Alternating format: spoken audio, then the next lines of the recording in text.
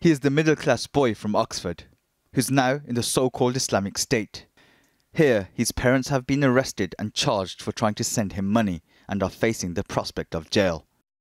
Tonight, for the first time, we hear directly from the man dubbed Jihadi Jack.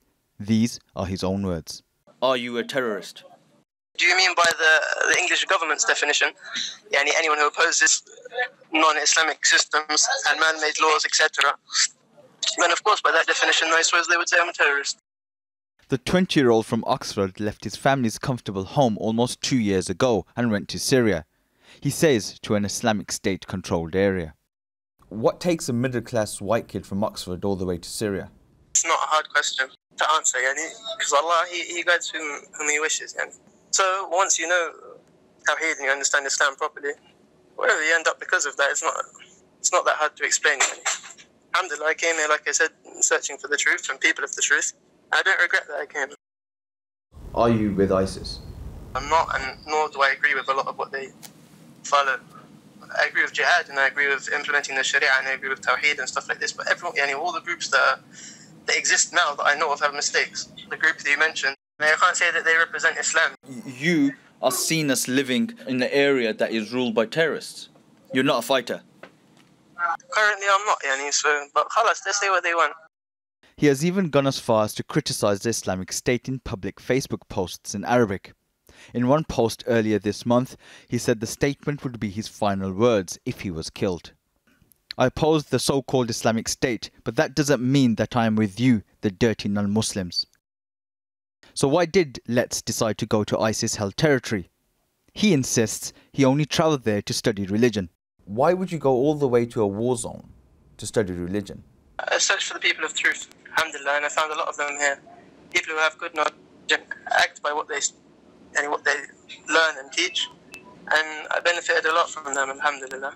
So it's not a choice, but it's a very, it was a good choice, alhamdulillah, because if it didn't come here, I wouldn't have met some very good, knowledgeable people. But in recent months, the so-called Islamic State has come under sustained bombardment from British, American, French and Russian forces. Letts claims he narrowly survived one attack with just a small scratch. Are you worried about that the British or the US will target you in a drone strike? I'm not worried, alhamdulillah. Everyone's going to die on their day. Whether it's by a drone strike, whether you drown, A Muslim understands that his life is between the hands of Allah. You open the paper and there's your son. Jack's parents, John Letts and Sally Lane, spoke to this programme earlier this year. They claimed Jack had a history of mental health problems and they feared for his life. My greatest fear is that he won't get out of this alive. Your child's about to fall off a cliff and they're holding you back, even though he's crawling forward to the edge, and they won't let you help him. They've since been charged under the Terrorism Act and are accused of sending him £1,700 to be used for terrorism. They deny the charges, but recently spent 5 harrowing days in prison and are now awaiting trial. I call them to Islam mainly.